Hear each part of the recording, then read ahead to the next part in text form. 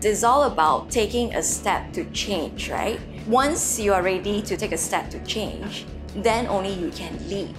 Because you cannot lead if you don't change your mindset, if you don't change the way you work. Just everything requires change as a start. It's not about the ranks, it's not about the experience, but it's all about engaging and the empathy that you have for people. So these are the current strengths that we see in Gamuda leaders. If we translate this to the overall workforce, I think our business will really escalate significantly.